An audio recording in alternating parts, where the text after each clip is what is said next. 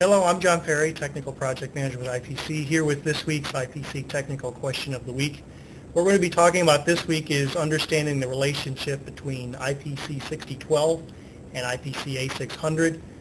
There are many people out there in the industry who are familiar with using IPC-A-600 as the document to call out on the printed board documentation for manufactured printed boards. So oftentimes people will see wording that says, printed boards shall be fabricated in accordance with IPC-A-600. And what we're going to learn today is how this is really an incorrect way in calling out IPC standards for the fabrication and acceptance of printed boards, and how the correct reference is with IPC-6012, which is our qualification and performance specification for rigid printed boards. And this really shouldn't be much of a surprise. After all, IPC-A-600 was released in July of 1964, 3 years before the very first Apollo mission, and consequently IPC-6012 and its predecessor, RB-276, didn't really come out onto the scene until the early to mid-1990s. So it's a common misconception out there. What we're going to do here is look at the structure between IPC-6010 series and IPC-A-600. And really where we're going to start with is IPC-6011. This is a very generic printed board specification. You won't find within it any actual end product requirements for printed boards, such as tolerances on thickness and bow and twist. Really, this is a document that explains how a customer, such as an OEM, and a supplier, such as a printed board fabricator, would come to utilize the IPC specs for the procurement of printed boards. So going down from this base generic document, we go down and we see there's 6012 for rigid, 6013 for flex, 6015 for multi-chip module, and so on and so forth for high-density interconnect, embedded passives, and high-speed, high-frequency. What we're really going to focus on today is how IP-6012 for rigid boards and IPC-6013 for flex are really the primary documents from which the requirements in IPC-A-600 are provided.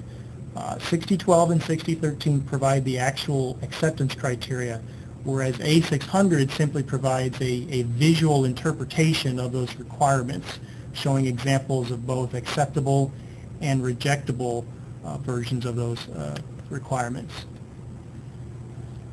And just to give a little bit of a background, where we're really starting with is at the design level, and IPC has two primary printed board design standards, IPC-2221A plus IPC-2222 for rigid printed boards. So this then carries on to IPC-6012B, which basically takes the corresponding design rules that were established in 2221 and 2222 and provides the actual manufacturing minimums once the printed board has been fabricated.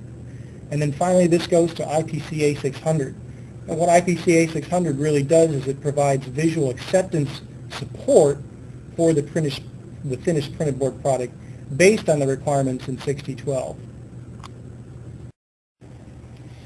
What we're going to examine is the order of precedence for these documents.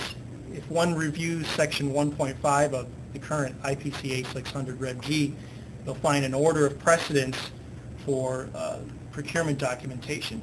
And really this starts with the number one, the procurement documentation, followed eventually by the end item performance specifications such as IPC-6012 in the case of rigid printed boards, or IPC-6013 in the case of flex boards.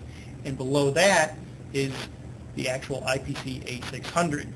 So what we see is that the IPC-6010 series establishes the minimum acceptance requirements for printed boards. A600 in turn is a companion or complementary document providing pictorial interpretation. And one key thing to point out is, and this is stated in section 1.5 of A600, A600 can be used as a support document for inspection, but it does not specify frequency of in-process inspection, nor does it process frequency of end product inspection. That's addressed by Table 4.2 and Table 4.3 in IPC-6012 and IPC-6013.